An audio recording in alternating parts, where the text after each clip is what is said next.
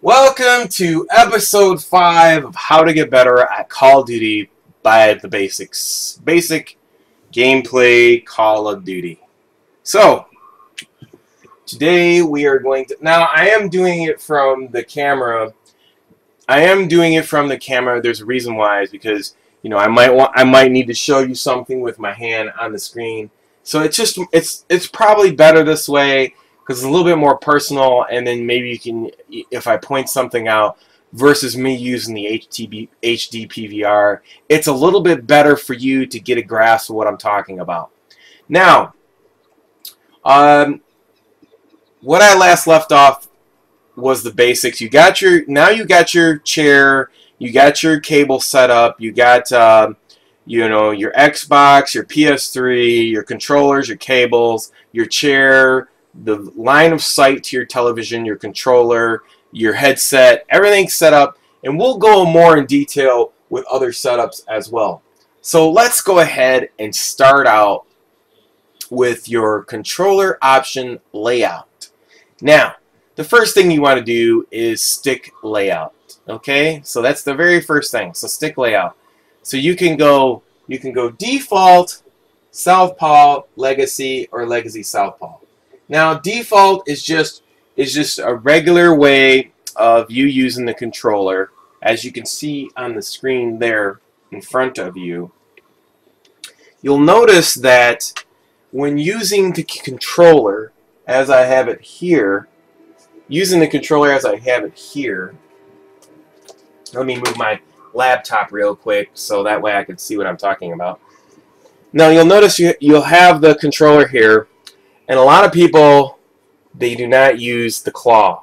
Now there's two different styles of hand control for the controller. Some people use the claw, which is like this. That's what they call the claw. So that way your finger can move around to all the buttons. Or some people just use, you know, a lot of people just use the regular hand setup. Now, if you have the SCUF controller, the paddle bars will give you the ability to play like a claw player. So if you're, you know, if you're trying to move, if you're just a regular player who plays this way on default, who uses the buttons as so, then when you hit this button to go back for B, which is jump, you'll notice that's, you know, that's really quick movement and emulates a person who uses the claw setup. These paddles are not really sanctioned by the Xbox controls, or I mean, not sanctioned, but they don't come with Xbox controller. They're not built in. These are special paddles which let you play like a claw player. And I will get into that in advanced gameplay down the road, so you understand exactly what I'm talking about. I did make a video called Claw Gaming, or the Claw Technique, and you could see it there. Or you can get the same advantage out of a SCUF controller. So let's go back to the default layout. So you can go to default, or you can go to Southpaw, which is basically for people who move this side of the controls over to this side.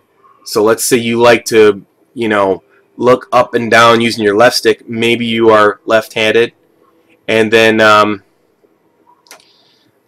Legacy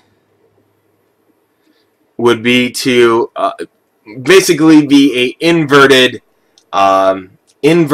from default. So instead of going left to right, you're strafing right to left on the right hand stick. You're strafing on the right hand side. I don't know who would use that. I'm not particular. I don't know anybody who uses Legacy. I don't know, maybe somebody who is left-handed, and if you're really a lefty, Legacy Southpaw, you know, it's basically for people who are left-handed. So overall, the thing you want to start out with, if you're a right-handed player, is default, and then we'll go into the paddle bars on specialized controllers and claw style gameplay. So the next thing we want to move on to is button layout. Now, there is different types of layouts here. You have default, tactical, which, here's the thing. If you don't have, a lot of people don't understand this, if you don't have, if you don't use the claw and you don't have paddles on the bottom of your controller, then what tactical does is gives you the ability to use, instead of, a lot of people have trouble, like when you're shooting somebody, you're going to lose control from shooting somebody and using this button and going down prone and instead of hitting the B button.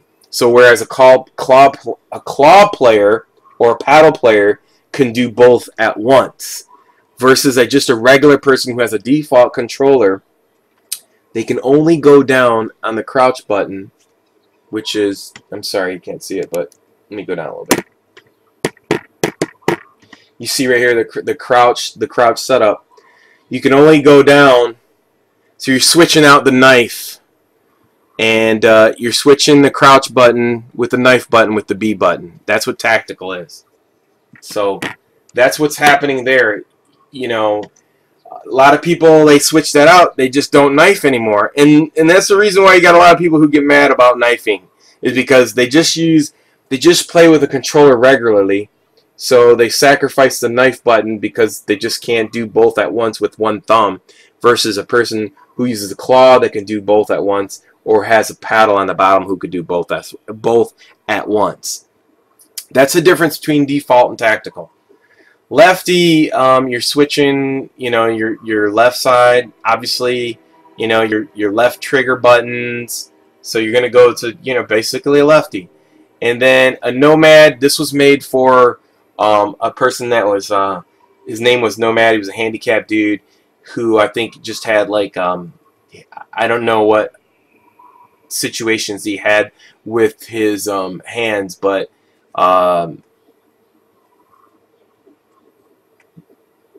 they put it in there for him specifically, so that's who they made that for. Now, going to you don't want to go look inversion, because what happens is, if you, here's an example, if you go enable look inversion, now when you go up on your controller, he looks down. When you go down, see, a lot of people, they think if you go down you're looking up, but I don't like it that way. When I go up, I want to look up. When I go down, I want to look down, not the opposite.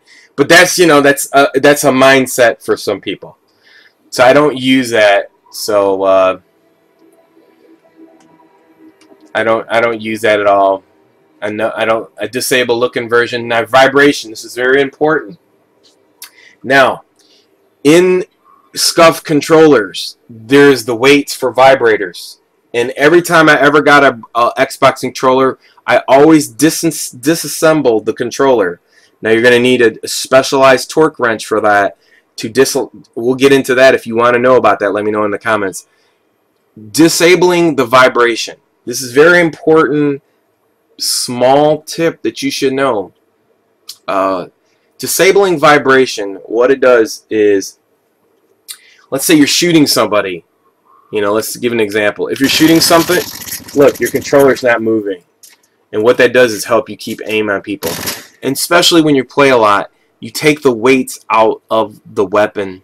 I mean, you take the weights out of your controller, so therefore it's lighter, and, you know, you get less stress on your hands through the game. So anyways, that's for episode 5. We'll see you in a couple days from now. Until next time, it's your boy Fist. Peace!